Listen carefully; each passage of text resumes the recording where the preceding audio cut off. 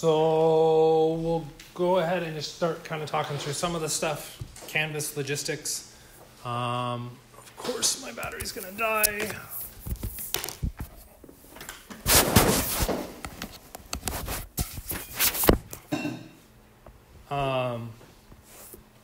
So the Unit 1 lecture recordings, so those are going up. I'm trying to provide a little bit of topic. Everybody okay with that? Found that if you wanted to use it.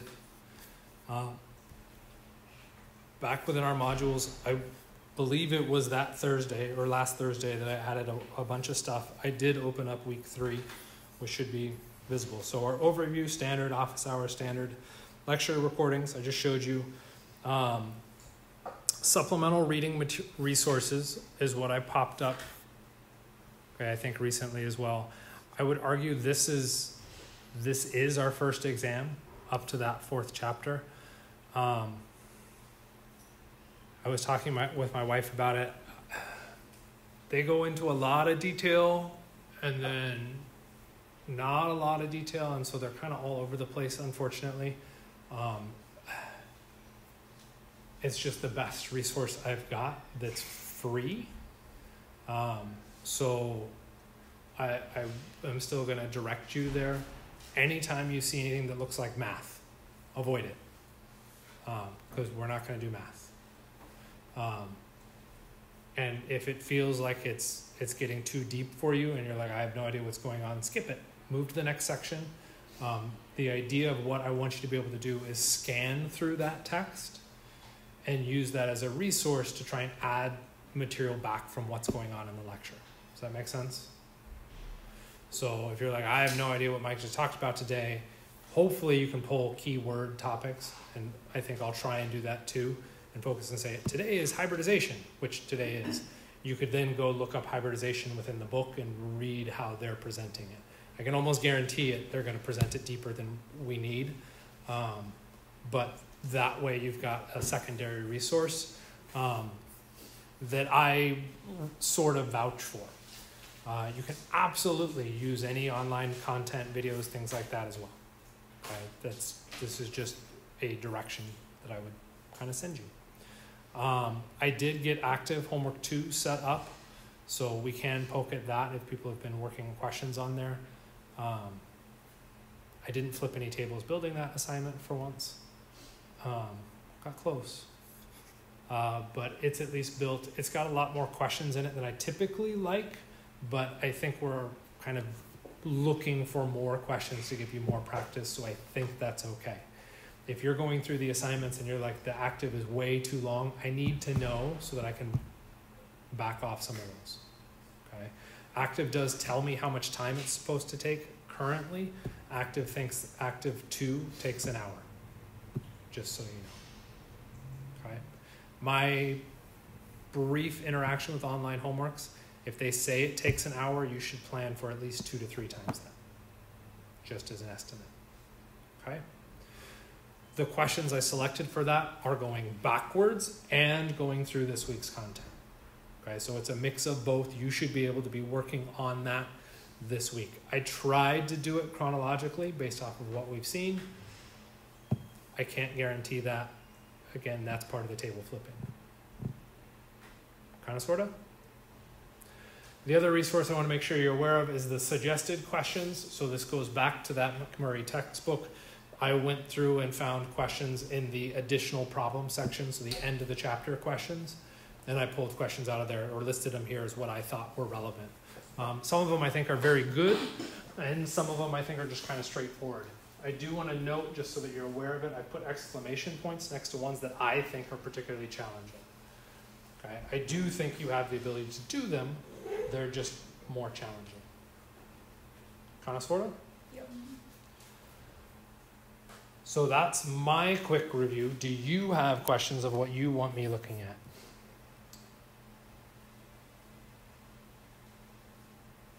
Or do we just want to go right back into it? Okay, right back into it is.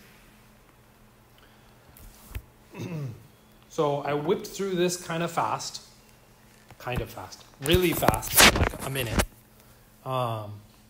last Thursday. So let's slow it down a little bit. So when we talk about our electrons and where they exist, we've got energy levels. So I'd argue this section is our energy levels. 1, 2, 3, etc. 4, 5, 6, 7. Of those, we really only care about the first and second energy levels. So most of our work is going to be sitting in those two, arguably three things. Kind of make sense? Every energy level breaks down into orbital types. Okay, that's the simplest way to describe it. So if we started here, we have the first energy level, and the first energy level has one orbital type. So that would manifest as a single orbital type. What was that orbital type? S. Okay? 1s is a more accurate reflection of exactly where that is, but I didn't ask for exactly what that is. I just wanted to know what the orbital type was. The orbital type in this case is S. What is the shape of that S? Okay. Close. Not officially a circle. It's a sphere because it's three-dimensional. Okay? So, and that becomes important. So when we're talking about our molecules and how we build molecules, what we care about is how these orbitals, these atomic orbitals, interact with other atomic orbitals. That generates bonds. Okay? So we need to know kind of where these things are. Why is a sphere more important? Well, where can I make a bond with a sphere? Anywhere? Yeah. All the way around in perfect three-dimensional space. Okay? Whereas if we set a circle, really the only place I could do it would be on the sides, top, or bottom. I can't make it out in front. Does that make sense? Okay. Every time we go up in energy, we repeat the orbital type. Okay? So if we go up to the second energy, it's going to now split into two orbitals. So every time you go up in energy, you repeat what you had before, and you add one more new one. So when we go up, we would also have the S. But we also add a new orbital type. That's the P. Okay? If I wanted to very specifically refer to this orbital, now I would call it the 2s. Okay? Each of those orbitals can hold 2 electrons. 1, 2, 3, 4. Note that we have little arrowheads on it. What are the arrowheads supposed to represent? Electrons. The line represents electrons. Why do we have an arrowhead on it? It's okay. That's a spin state. How many? It's not even how many, it's representing the spin of the electron. So that when we put electrons together, they have to have opposite spins for them to pair. Okay? Not a big deal. I just want to make sure you were aware of that. Okay? Why am I only using a single head on it? I'm only referring to one electron. Okay? Which, if we consider what we did with resonance, we did something like that, right? Note that our arrow has 2 heads on it. Why does our arrow have 2 heads on it? It's a pair. It's moving 2 electrons.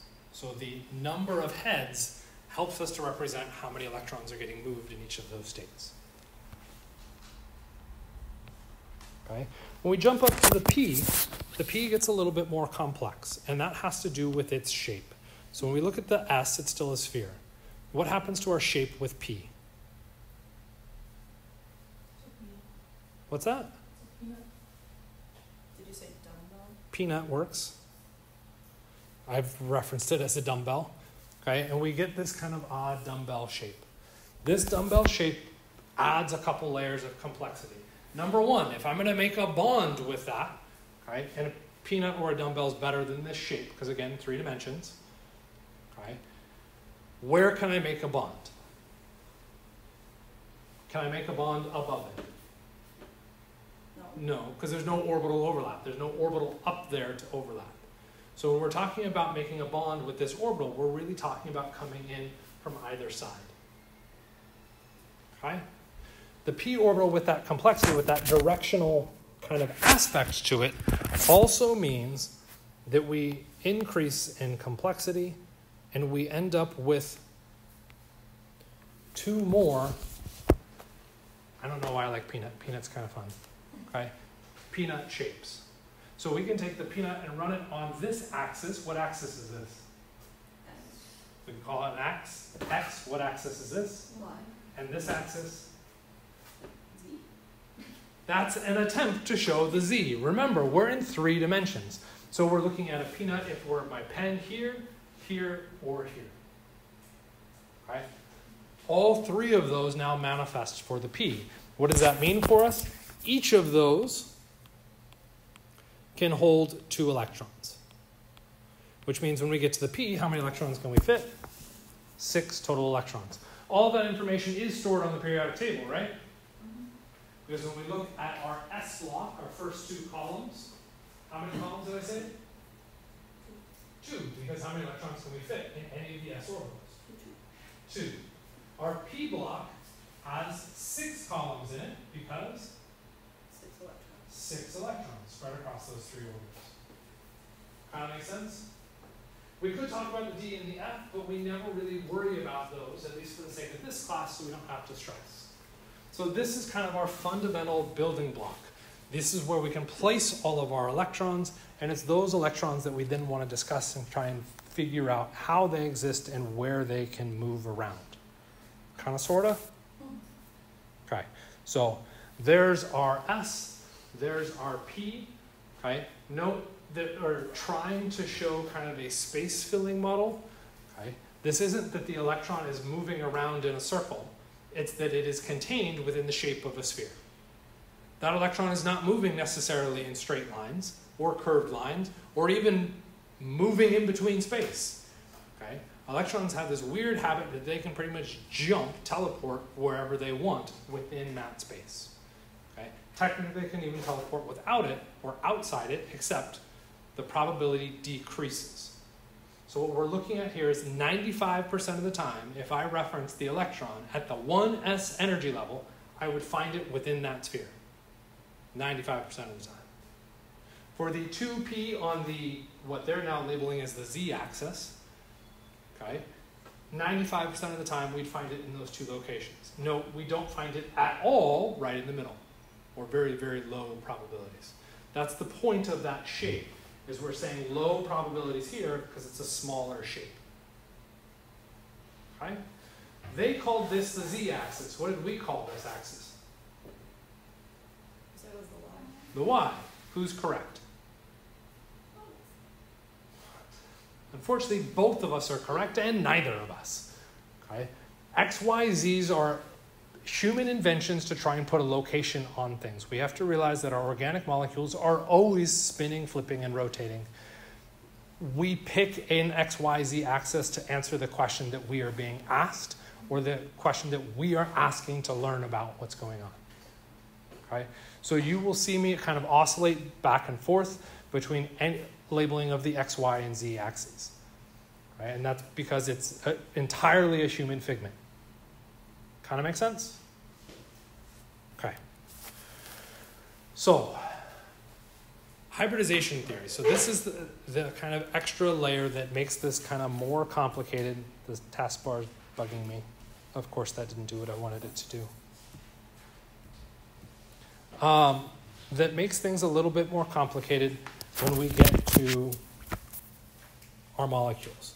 So if I had asked you to draw methane, CH4, right, we would draw our carbon in the middle. We could draw on our 4 bonds to our hydrogens. Okay? That would be a Lewis representation. That would be a horrible 3-dimensional representation because what shape does methane take on? Tetrahedral. Tetrahedral. How do we get to it being a tetrahedral shape? If you draw it? Or Yeah, why do I know that's a tetrahedral shape? there's 4 bonds. As a cheat that works well for OChem, we're digging a little bit deeper though. There's that table that we should be going through, and we would look and we'd say around our center atom of carbon, there's 4 groups of electrons, which puts us in the tetrahedral shape. Okay. Our drawing does not accurately show a tetrahedral shape. So what can we do to change? we can introduce the use of wedges and dashes, and now we have an appropriate shape. Okay? Just because you could encounter something like this, maybe.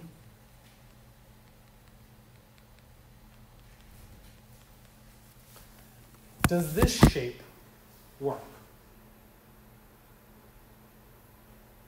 That's a hard question. Is either one of those more correct than the other? Technically, no. Technically, yes. Turns out the shape that I drew first, with the wedge and the dash there and the solids over there, that is a valid drawing. This one is invalid. Okay? How do we know it's invalid? Well, we know it's invalid if I have a model built. If we look at a model and try and orient this, I want this hydrogen, there we go, coming out at you. I want this hydrogen going away. Well, we'll say it's that one. We'll say it's going away. Kind of see that? So that hydrogen is going away, that one's coming at you. We should already have problems with this. This one is going away from us on what side of the carbon atom? Left or right? Left. Where's that one? Right. It's drawn on the opposite side of where it's actually located. The solid lines are right here. Where are those solid lines? Straight up and down. What you will find is there is no physical way you can change the orientation, your viewpoint on a methane three-dimensional molecule to make this drawing true. What does that mean? This drawing should never be drawn. Okay? So how do we know how to draw it appropriately? The way that I describe it is look at your solid lines. There's a V. Right? Everybody see the V? There's a V. Look at your wedge and your dash. There's a V. When we appropriately draw a tetrahedral structure, the V points at each other. Do you have a V? No. And for those people being like, no, and just kind of accept it, what if I did something just slightly tweaked?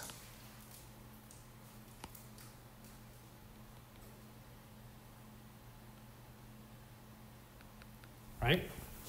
Do I have V's now? Kind of. Yeah, that's still a V. That's a V. Still not appropriate. Because what did I say? The points of the V's have to be aimed kind of at each other. The points of the V's aren't aimed at each other, they're overlapping each other. Does that make sense? Okay. It is challenging to wrap your head around. If you can get that patterning, that will set you up for later in the semester. Because later in the semester, I think this particular unit, it is going to manifest as a problem. And you will try to answer questions based off of a drawing like this. This drawing doesn't exist in the real world. So answering a question based off of a bad drawing results in the wrong answer. So you have to be kind of careful with how you draw things out. I had a pen, didn't I? Oh, there it is. Okay.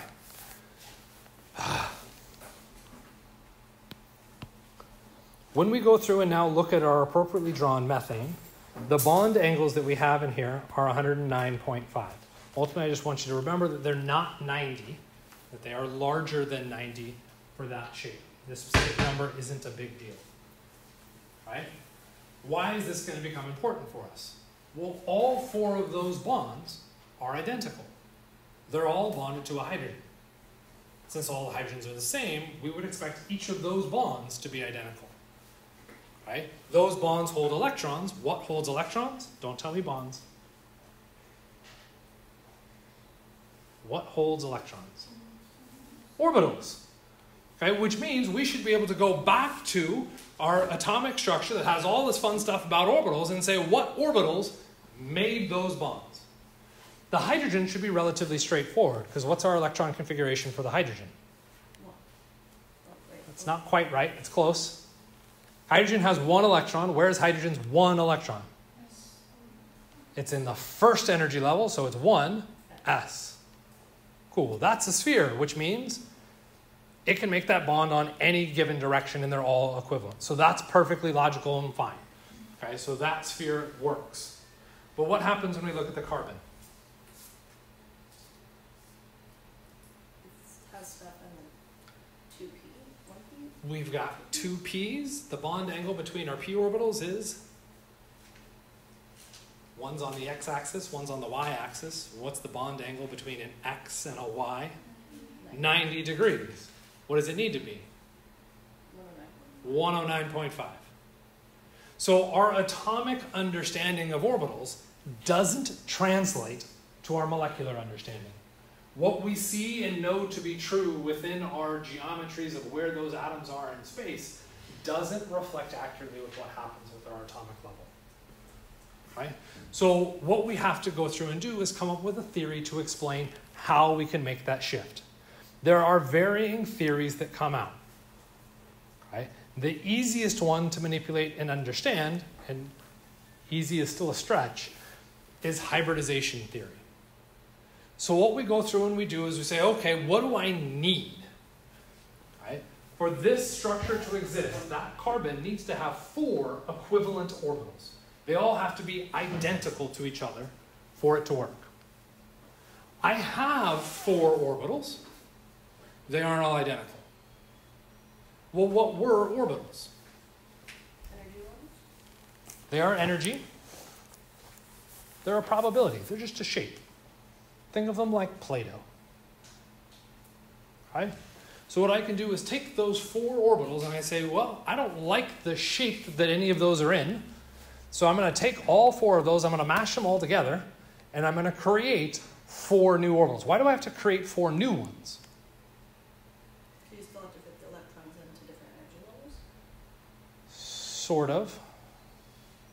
That might be a more correct answer. I want an easier answer.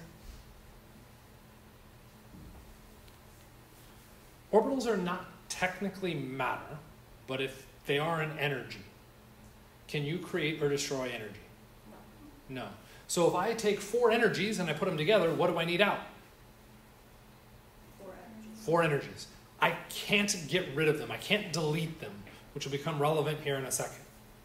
They have to still be present. So if I'm going to take 4 of those together, I'm going to make 4 new orbitals. Those 4 new orbitals will orient themselves in a tetrahedral space around the carbon. Why are they occupying that tetrahedral space? Because that's where I know the electrons need to be to make those bonds. So effectively, I just say, I want it to happen, so it happens. Okay? So I create 4 new things. Great. What do I want to call those 4 new things?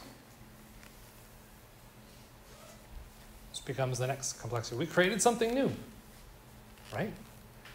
If I invent a phenomenal surface that sticks, but it's slightly removable, like I can take it off and put it somewhere else. I can write stuff on one side, and I get to name it, right? I could theoretically name it after myself, and I call it the McFavlinet.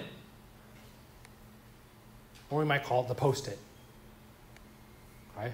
We're naming things potentially after however we want to describe them. Science tends to be very egomaniacal, so almost always we'll get things kind of named after the person that discovered it. Right? This isn't a discovery, this is just magic. We're just saying it has to happen. I hope it works this way. Right?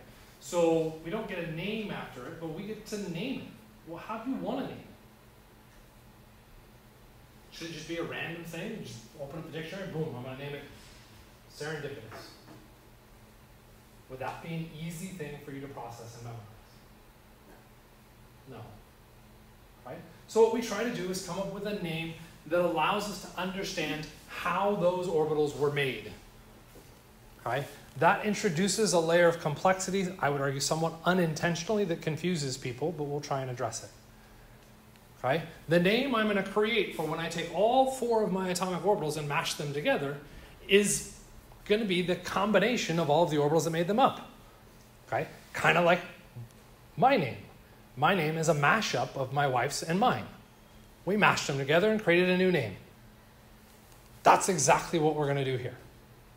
So in that mashup, I took an s orbital and I took 3 p orbitals. So I will call it sp3.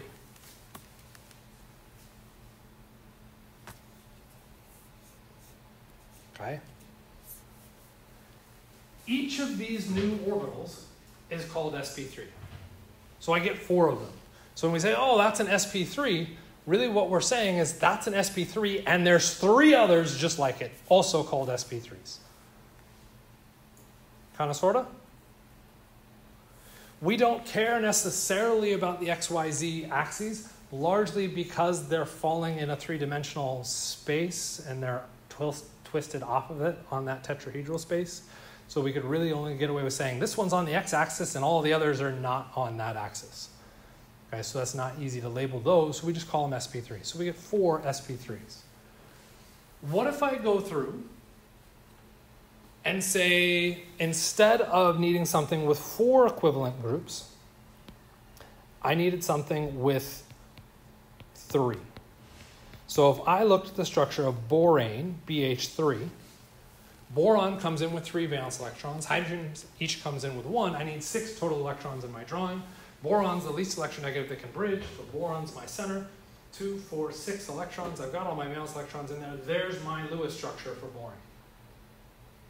How many groups of electrons, or how many bonds, orbitals, do I need to explain that shape? 3. I need 3.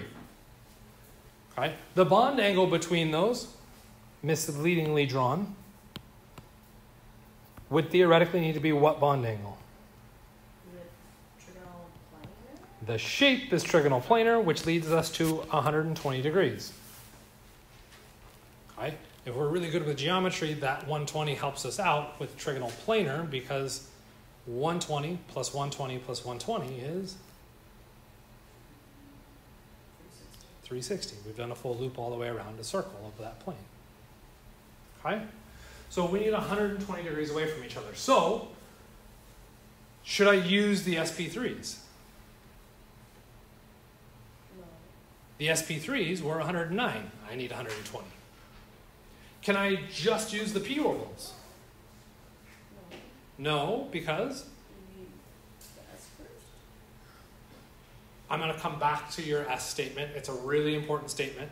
Why can't I use just the p orbitals?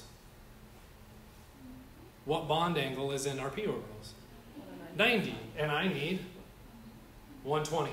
The p orbitals are x, y, and z. Only our sp3 are the 109. Right? So those p orbitals are all 90 degrees, and I need 120. So I can't use just the p orbitals either. I have to, again, hybridize. You made an awesome statement. You have to use the s. Absolutely phenomenally true. Why do we always have to use the s in our hybrid orbital? It's the first energy level. This isn't our first energy level. If we're looking at it for boron, we're looking at the second energy level. Perhaps right idea and wrong words. Why do I always have to use the s?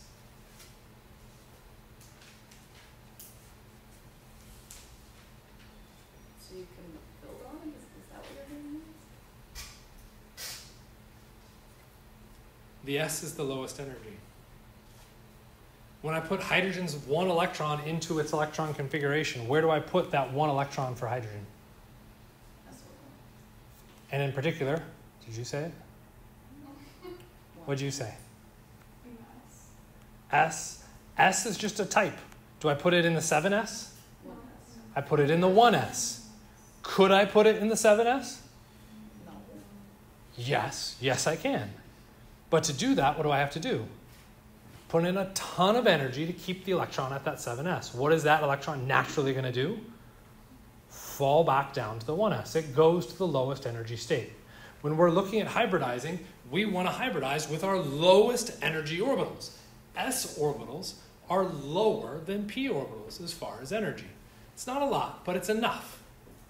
It's enough that when we go through to hybridize, we always start with the s, and we'll start adding in p to get us those extra orbitals.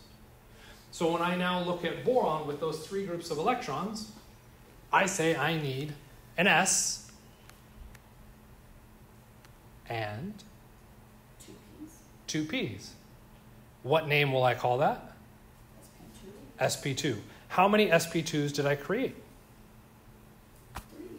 3. How many atomic orbitals did I start with? 4. But you're telling me I only have 3.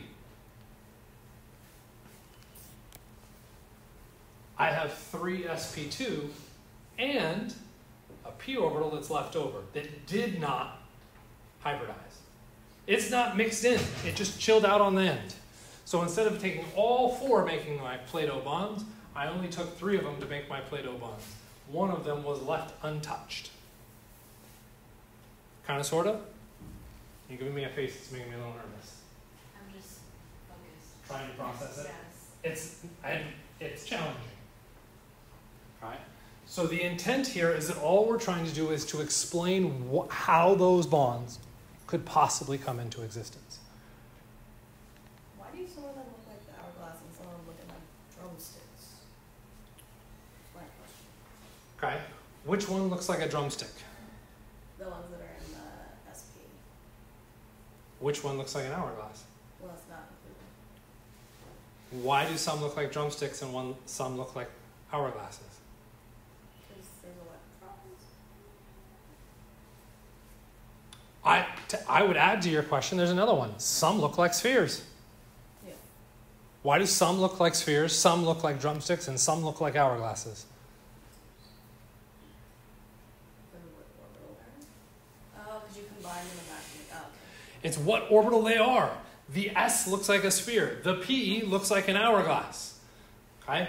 The SP hybrid, or sp2, sp3, look like drumsticks. Why do they look like drumsticks? Can you mash them together? Yes. Oh, this may be a bad idea. We're going to do it anyway. We're going to try. Here's an s orbital. Okay? What we're talking about with our orbitals is energies. Right? Energy, electromagnetic spectrum, energy. How does energy move? In concentration gradients. As a wave. Energy always moves as a wave. Okay? So if I look at the s orbital, okay, it's always the same phase when we describe it. Okay?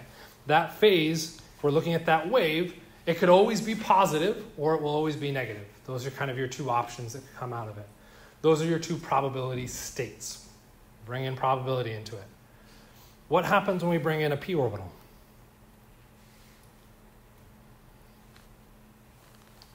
That center part right there in the p orbital, that's what's known as a node.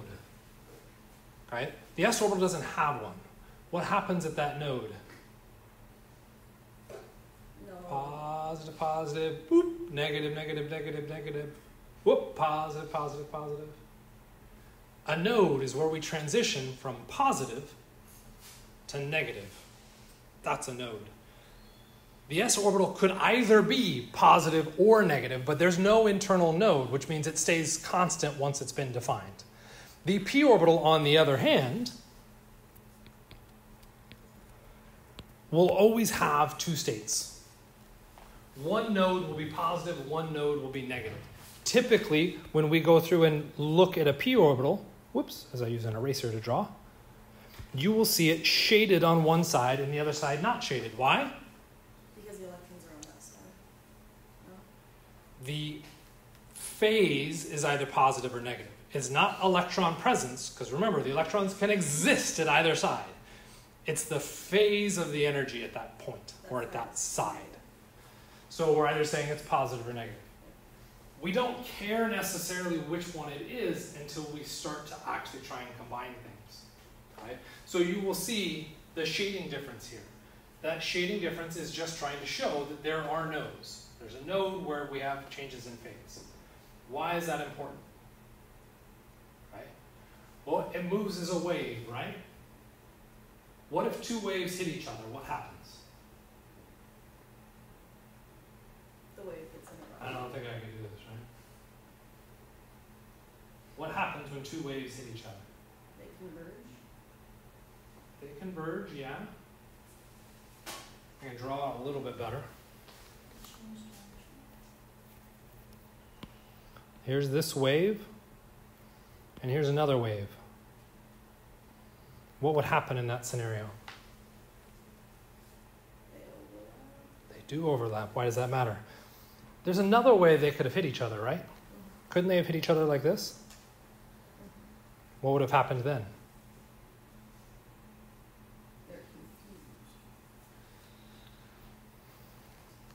I'll take that as a subtle hint that I should speed up this. No. Blue versus black, they run destructive interference. This one's positive, this one's negative. What happens when I add those waves? It's neutral. It flatlines. I get nothing. What happens if they're constructive? Positive and positive, it doubles in intensity. Kind of, sort of. Same thing happens here, but here we're doing it with a drawing, but it makes it a little bit strange. So how does that work? Well, this space is all positive overlap, right? Okay, which means there's an increased likelihood of finding the electrons there. So instead of showing this as two separate independent orbitals, what I might want to do is say, let's hybridize those and mix them together. Increased likelihood. I show the increased likelihood by doing what with my shape? Shading it. Close. We could probably get away with that. Making it a little bit bigger, right? So we could say there's an increased likelihood of finding the electrons on that side because there's constructive overlap. What happened on the other side? That's negative and positive. Constructive overlap. If it's positive and negative, it's not constructive. Neutral. It's deconstructive. It effectively flatlines. There's still a little bit of space out there where we can get electrons, but to show that deconstructive interference, I would show a smaller shape. What shapes are we showing? Drumsticks. Drumsticks to represent that constructive interference of the S with the P and the destructive interference with the S and the P. That's what's generating those new shapes. That's why they look a little bit goofy. Kind of, sort of? I don't know who asked that. It's a good question. It was probably just more than we wanted. Okay? What happens as we continue? Well, we could continue to the system where we just have two groups of electrons. And we end up with two hybrid orbitals, each of them called sp, and we'd have two leftover p orbitals that didn't get hybridized. Okay? Kind of, sort of?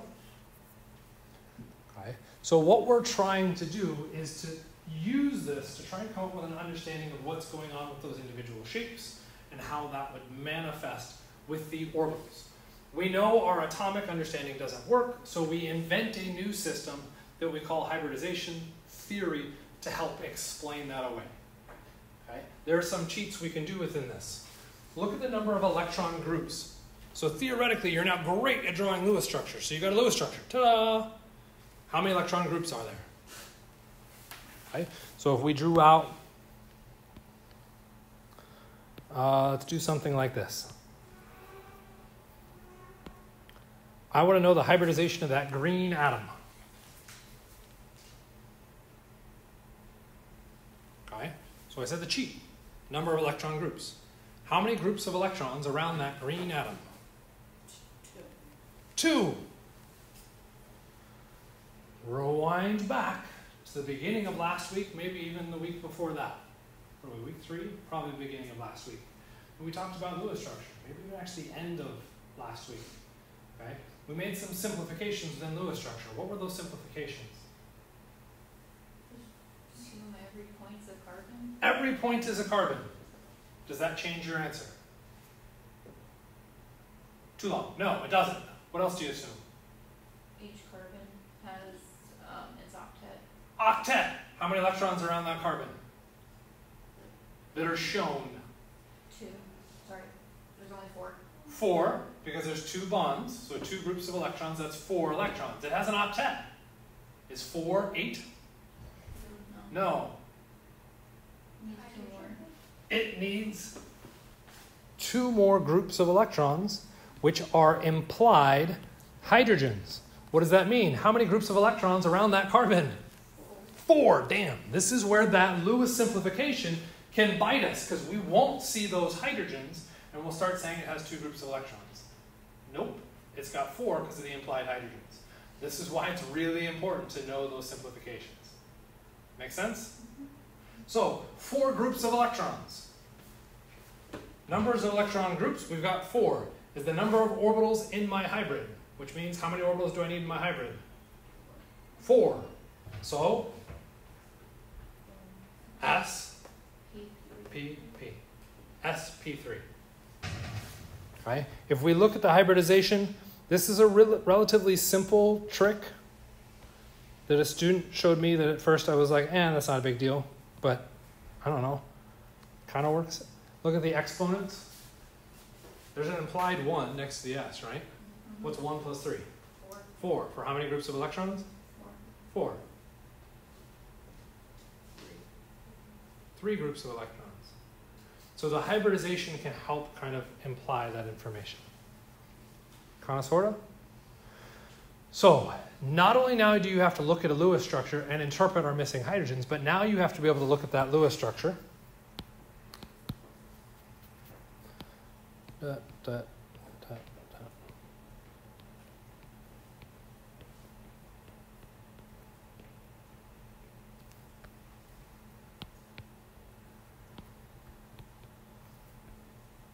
And you need to be able to tell me the hybridization.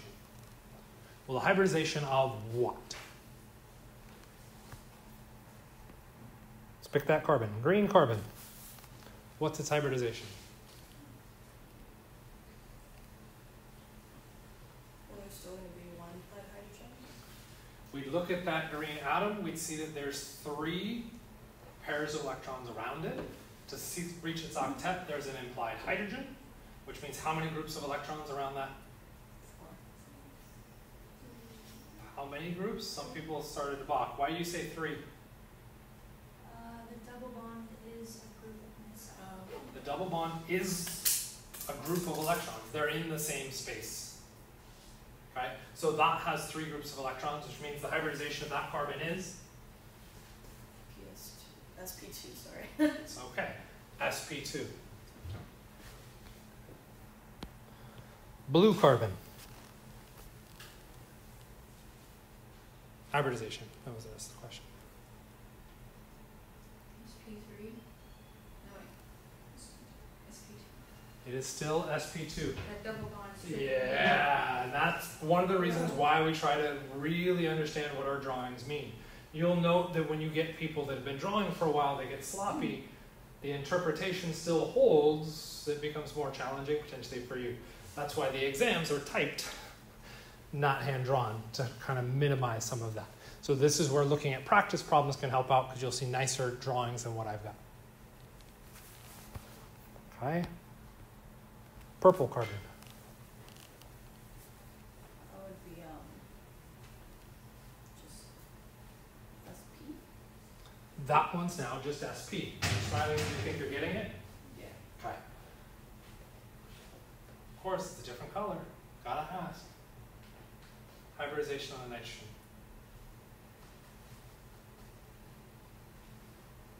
Just S. Why are you laughing, Nate? Confused. Which part? What was the nitrogen? Okay, so let's double back out of the nitrogen. Are you okay with purple, blue, and green? The purple, how is it only 2? Okay. Is it? Who said SP? Was it just you? Okay. Why did you say SP? Because there's only 2 electron groups, the triple bond is going to only act as 1 electron. Those electrons are all in the same space. Okay? So if we scaled this up so that we could actually look at the full-on Lewis structure, okay, number one, it takes a lot of time, so we tend to not do it.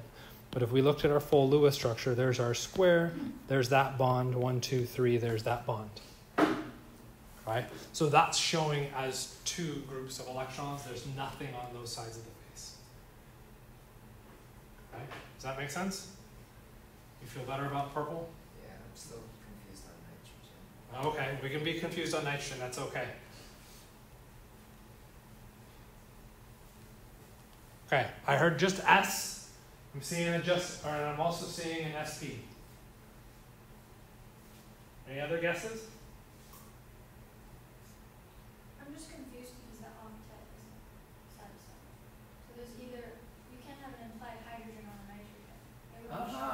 going back to those simplifications that we talked about, okay? And with hydrogens, we do not imply hydrogens on heteroatoms. We only imply them on carbons.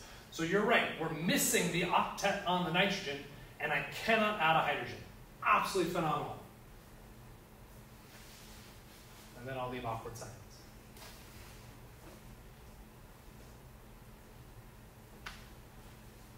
Was there another simplification? Assume that everything has its octet. No, just the carbon has its octet, that's what you're saying. No. This one was a watch out and be careful. It was the very last one in the list.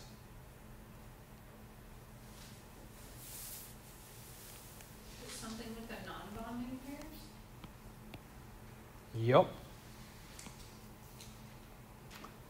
The pnictogens and the chalcogens, which ultimately means oxygen, or sorry, if we do it appropriately, the pnictogens, nitrogen, and our chalcogens, oxygen, very commonly, and even our halogens, we will imply lone pairs.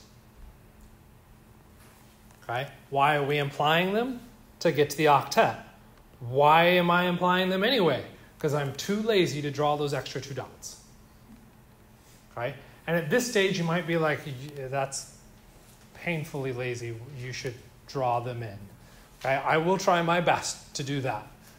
Okay? But I can't guarantee it. And I would almost guarantee by the end of the semester, you won't draw them in either. Okay? Because that's how painful it can be to draw those. As soon as we add those 2 electrons to it, do you want to hold your S configuration? No. Now, how many groups of electrons are around the nitrogen?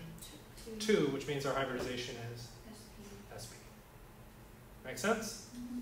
So we have to be very comfortable with those organic simplifications because everything we do asks questions about them. Okay, and even still, I may be half decent on including all those lone pairs. I cannot guarantee the same for anybody else out there in the world.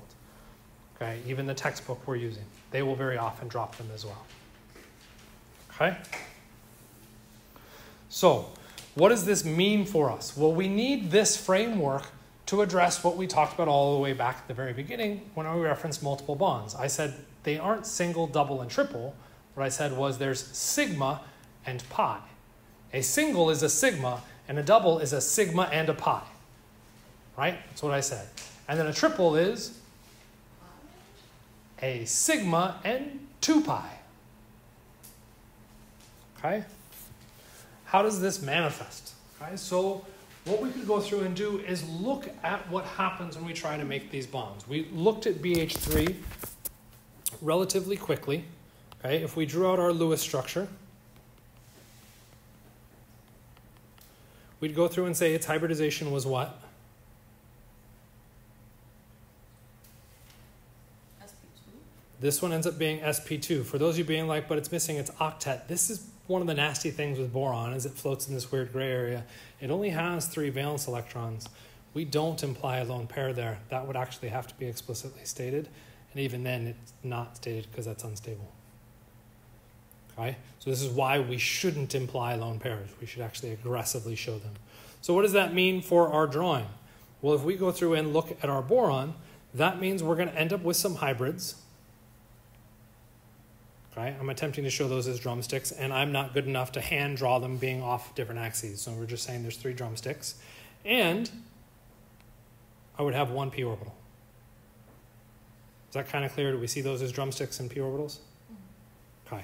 Why is this important for us? Well, in each of those bonds, that boron is, whoops, that's an eraser.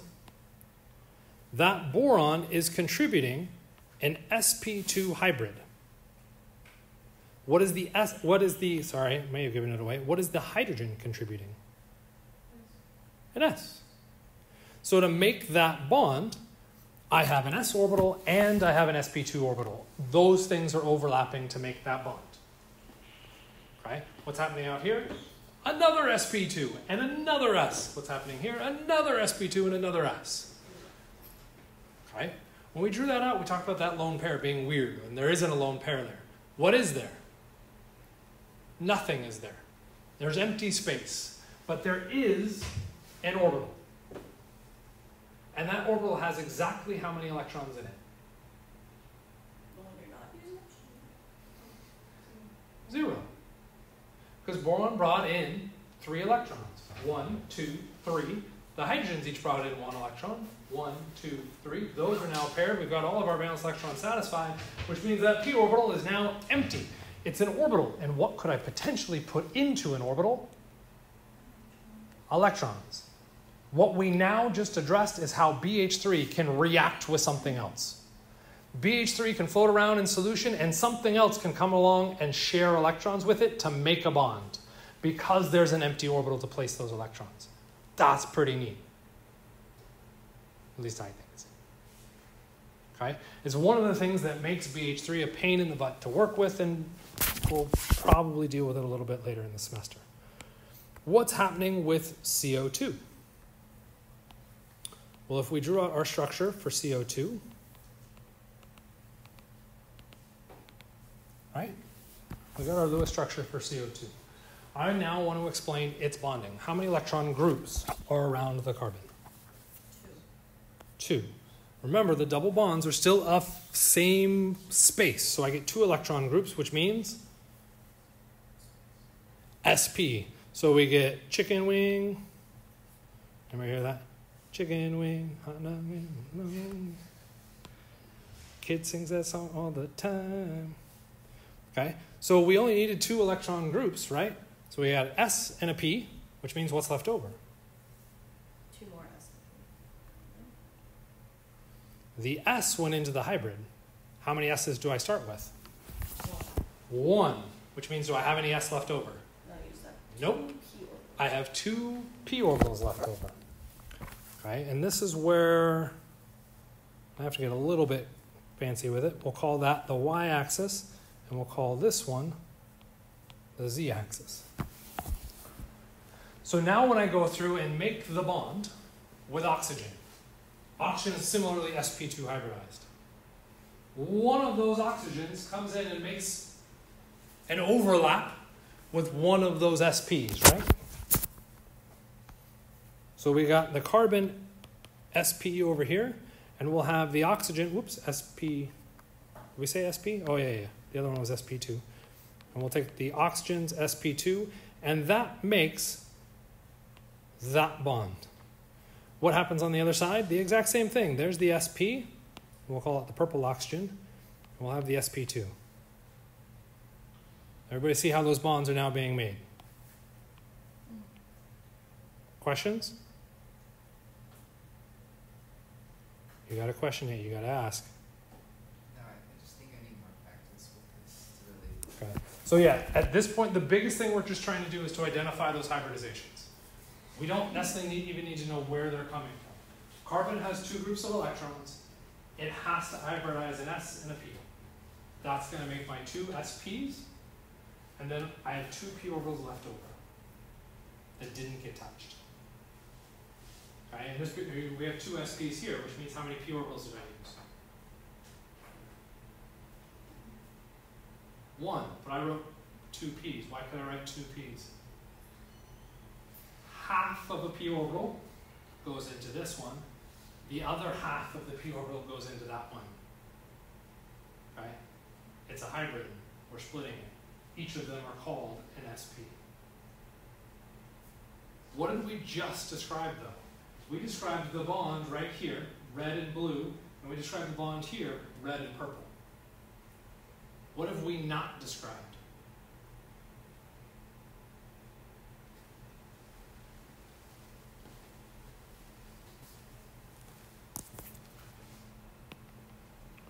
What's making the green bonds? The same thing. It can't be the same thing, because as soon as I overlap those orbitals with each other, they become a molecular orbital.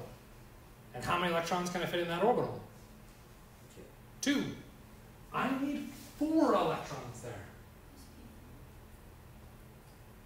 sp3 says we're adding another hybridization to it. We'd be changing the bond angle. The bond angle here is 180. What is making those green bonds?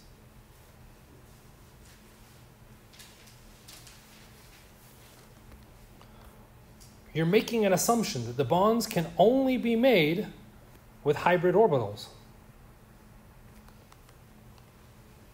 Guess what can also make bonds?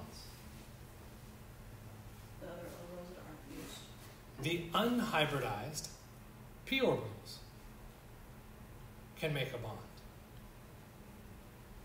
So when I look at the double bond here, first I get an sp-sp2 sigma bond to both those oxygens. What's happening to make that green bond?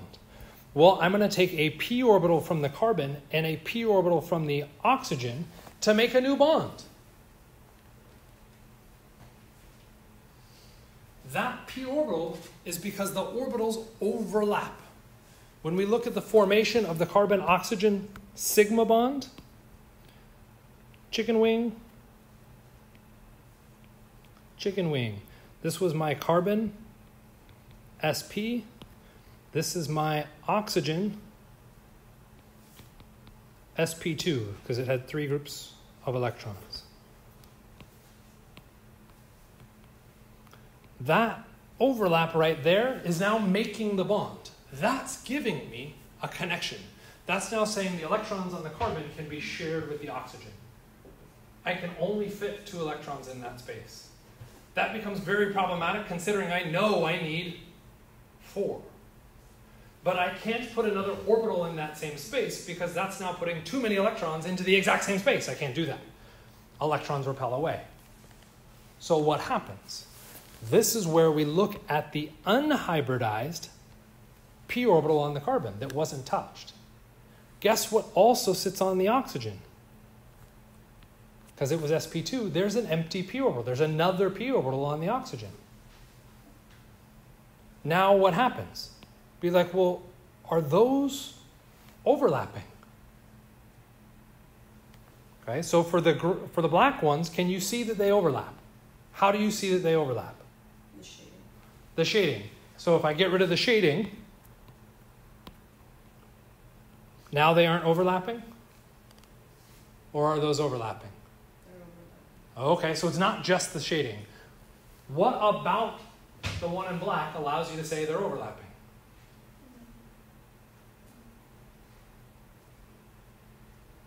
They're connected. Okay, they're connected. Fully accept. They're overlapping. They're connected. Are the green ones overlapping? No. No. And if they don't overlap, what does that mean about the ability for the electron to be shared? That can't be. It can't be, which means no bond. But I know there is a bond. So this is where things get funny with our electrons. Remember when we talked about the electron, right? That orbital? What was that percentage? What did that space mean? 95% of the time it can exist within that space. What could it do the other 5% of the time? Exist outside of that space. It could exist outside of that space. Guess what's happening over here? That's that 5%. It's a little bit more complex than that, but that's roughly the 5%. Okay? But that p orbital has to be in alignment there. With our black one, this is direct orbitals overlapping. Okay? So the black one directly overlap. The green ones are not directly overlapping. What you're seeing is something like this, with my hands upright. Okay? And as long as we get close enough, without actually touching, the electrons can do that 5%, whoop, I'm going to jump. I don't actually pass through that space. I got that teleport ability. Have you ever wondered, like, what the heck's going on with, like, the Marvel movies? That's exactly what they're doing. Quantum, done. It happens. Okay? It's known as quantum tunneling. That you can actually do mathematics to prove it all and all that. It's exciting. Okay? But our electron can jump. Well, if an electron from here makes it over to here, what am I saying happened? They bonded. They bonded. They shared electrons. Ta-da, there's a bond. But this bond has an interesting artifact associated with it. The electrons can only tunnel if there's something to tunnel into. What do I mean? Whoop. Can the electrons tunnel anymore? No. Those of you being like, well, what about the center of your hand? Well, you tell me, the center of my hand. What was the probability of finding electrons in the center of my hand? 0. They can't exist there. What does that mean happens? When our orbitals are perpendicular to each other, the electron can't jump. Only when they come into parallel can they jump. What does that mean for us? When you see a double bond, what happens? Can the bond rotate?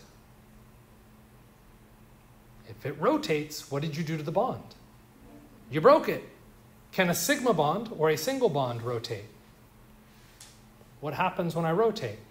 It's still connected. It's still connected, which means our single bonds or our sigma bonds are freely allowed to rotate, whereas our double bonds, and I would argue not double bonds, our pi bonds, cannot rotate. What we just presented through a BS, let's just make this stuff happen, explained a phenomenon that we see with the actual molecules. These things can't rotate. That's pretty cool. We also explained the existence of the double bond. It wasn't just because I need to satisfy octets. It's because the orbitals overlapped to allow that to happen. That's pretty cool. So this BS just magic, let's just see what happens, worked to explain some pretty fundamental observations. That's pretty cool. So the big things you need to get out of this, okay? There are two bond types. There's the direct overlap. The direct overlap is what we're showing here in black. That involved what kind of an orbital? That's not SP. But it's still involved in that bond, right? So what I would call this is SP type. That black bond, or even just S type, because a hydrogen can do this with an S orbital. If I have any S hybridization at all, I'm going to have a direct overlap. Right? And because I know I'm using S orbitals, I'll reference that type of direct overlap as a particular type of bond, which we've already established before. What kind of bond did we want to call it? Sigma bond. Sigma bonds. The green bonds, or the green overlap here, is an indirect overlap. Since it's an indirect overlap of orbitals, we have to call that a new name. It can't be a sigma bond because it's not connecting the exact same way. It's doing weird quantum BS. So I need to come up with a name for it. Well, we called this one a sigma bond because it involved S-type orbitals. This indirect overlap involves what kind of orbitals? P-type. Therefore, we will call it pi bonds. And what we have now established is the formation of sigma and pi and where they're coming from. They're coming out of hybridization theory. The big conclusions again, can I delete all this? I want to fish for the next slide. Was it yes? We're good with that? Okay. Let's see if I actually have the conclusion thing on it. Man, it would be really nice if I had the conclusion thing on it. I didn't. Okay. Big conclusion, so we'll just talk through it. Sigma bonds freely rotate. Pi bonds do not rotate. And we'll see a manifestation of that here in a second. Kinda sorta? Okay. So, if we were to look at a molecule, C2H4, because you all are great with Lewis structure, right? You would be able to go through and say C, H. I'm going to do H, H, H, and I'm going to put the other H's over here, and then that means I need a double bond in between. Yeah?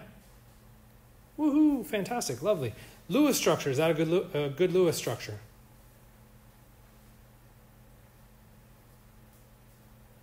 Yes, perfectly fine Lewis structure. Is that a good actual representation of the molecule? Why not? Two-dimensional.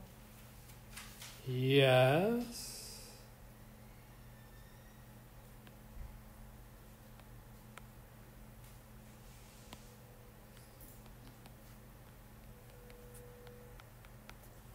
Still two-dimensional, but a better representation of the molecule. Why? It shows the bonds in relation to each other. I don't like your words. You're not wrong. I just don't, it's not good enough for me. The hydrogens are all the same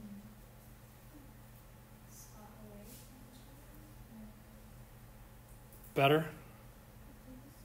What's that? The bond angles are now more appropriately shown to be 120. How do we know they're supposed to be 120 degrees? Because there's 3 of them. There's 3 groups of electrons around the carbon, which means it has the trigonal planar geometry, okay? Which means they should be drawn as this 120 degrees to better represent the 3-dimensional molecule. What hybridization would each of those carbons be? Don't say it out loud. Nate, think through it. You don't have to shout it out. It's okay. Think through the hybridization. What hybridization should either one of those carbons be? Would it be a SP2? Okay, you can say it. Yeah, that's fine. Yeah, SP2. You got 3 groups of electrons. That's going to be the SP2 hybrid. I was trying to not put you on the spot. I just wanted to make sure you had time to think through it. So we've got a Lewis structure, electron groups 3, hybridization, SP2. What are the overlaps? What are we talking about for the overlaps? What orbitals are overlapping in that green space, that green arrow? What was that? We have carbon, sp2, bonded to the hydrogen, and I started to drop in the number and I didn't want it. S. That explains that bond. Make sense? What orbital overlap do we have in blue? What the blue arrow is pointing to? Oh, the blue arrow? Yeah, blue arrow. SP2 and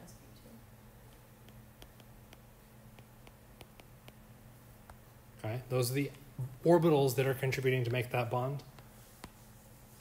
Red arrow. P-type orbital. So when you say S-type, it makes sense to say S-type, because what are the S-types? S is an S-type. Oh, sigma. sp3 is an S-type. sp2 is an S-type. sp is an S-type. So there's a bunch of S-types. What are the P-types? There's a reason we don't say type. It's because it's just a P. Right? It is only that P. I don't want you saying the type, because then is sp2 a P-type? No, it's an S-type. Okay? So red we said was the P-types. Where did all those dots come from? That was weird. And the blue one we said was sp2, sp2. Could the blue one be on top and the red one be on the bottom? Yeah. Yes. The order between those doesn't matter. It's just the electrons occupying that space. Okay? Here's the next. Actually, no. Okay, what does this mean? So when we're talking about all those orbitals, what I want you to kind of think about is, what does this mean for the overall molecule? Okay, if we change our viewpoint on this molecule, we take this compound like this, that is planar, trigonal planar, right? It's a planar molecule, and I take this and I pull it out and name it like this. Where are all the atoms?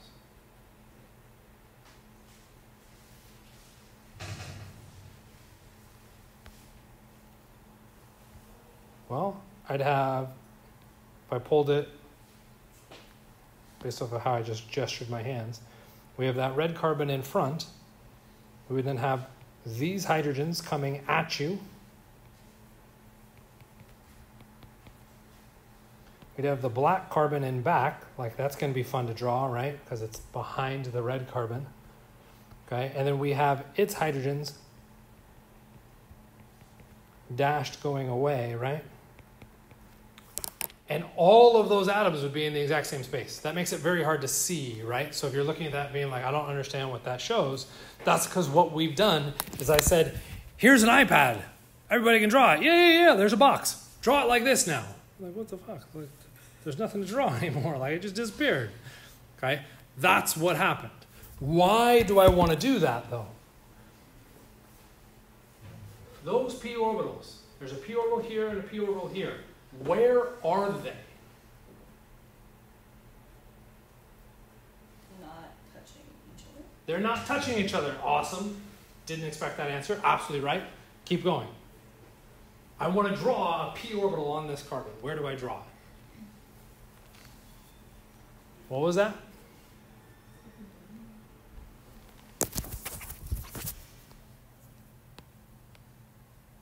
Like that, up and down? Yeah, okay. The problem with drawing it that way is what is that p orbital overlapping? These bonds and these bonds.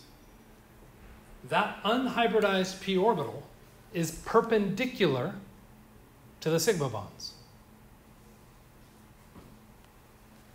That's not perpendicular, that's overlapping. What would perpendicular be? 90 degrees. So like this, but then it's overlapping that. Bring a bit of it to it, try again. You mean like that? No. That's what you, yes, that's what you wanted to say. The p orbital is coming in and out of the plane at you. That's where the p orbital is located. If it is anywhere in the plane of this paper, it's going to overlap one of those orbital systems. It has to be perpendicular to the bond. Since all of those bonds are in the plane of the paper, the only place that's perpendicular to it is coming straight out of the board at you. Is that something that's lovely to draw on this nice two-dimensional drawing? No. But what happens if we take that nice two-dimensional drawing and we take it and rip it out of the board, name it at you, so that it looks ugly as all hell? Now what can we do? Now where are the p orbitals? Now they're straight up and down, and now we can see those orbitals are coming into alignment. They are overlapping. Which brings up kind of the next question. If I rotated this, what happens to these red hydrogens? If I took that carbon and I just spun it, rotated that, but left the back one in plane, what would happen to these red atoms? They turn to the y-axis. Yeah, those red atoms would turn here, but what happens to the p orbital? They turn on the axis. It turns onto the axis, which then means, do we have any orbital overlap? No, which means we broke the bond. What does that mean? You can't rotate. That means these atoms are locked into that configuration, and there's nothing that we can do to permutate out of that. Is that a question? The black C is this guy. Oh, where is it? It's behind. Because this is a plane. Are you looking at it from this way? There's my elbow-ish. Why is my arm not working? Okay, there's my red atom, there's my black atom, there's my elbow. So you're looking at this one. You're looking at it right there. Where's the black atom? What happened to my elbow? It's still there. It's behind my hands. So what we're trying to show is that that's gone behind. So of course not the right hybridization. But it'll kind of work. We got red atoms. Let's do the red atoms.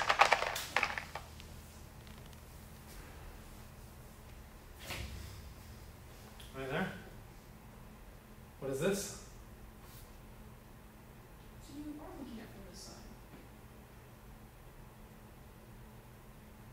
You timed it. Oh, I see what you're saying. Yeah, okay. You're not talking about seeing this one from the side. You're talking about seeing this one from that side. Yes, I'm with you.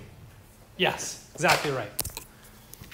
This becomes one of the challenging things is we got to make sure we get the viewpoint on what we're referencing as we view things. So what you're saying is eyeball, little eyelashes. We're looking at it from that way. That's how we're getting down to there. Which I need to remember to draw eyeballs. Well, like in all the videos, always do like the left side. Is there a left? No, but Is there a right? And yeah, a lot of it's going to come down to what viewpoint. For this particular one, what I was envisioning is how I get my hand down. And I couldn't envision doing that easily. So that's why I drew it there. Kind of, sort of? Okay. We're done at 1:15, are we? Yeah.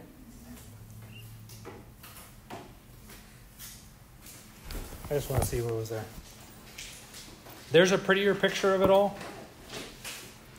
And what it brings in is this concept of cis and trans, which is a nomenclature thing, which I really don't care about, to be honest.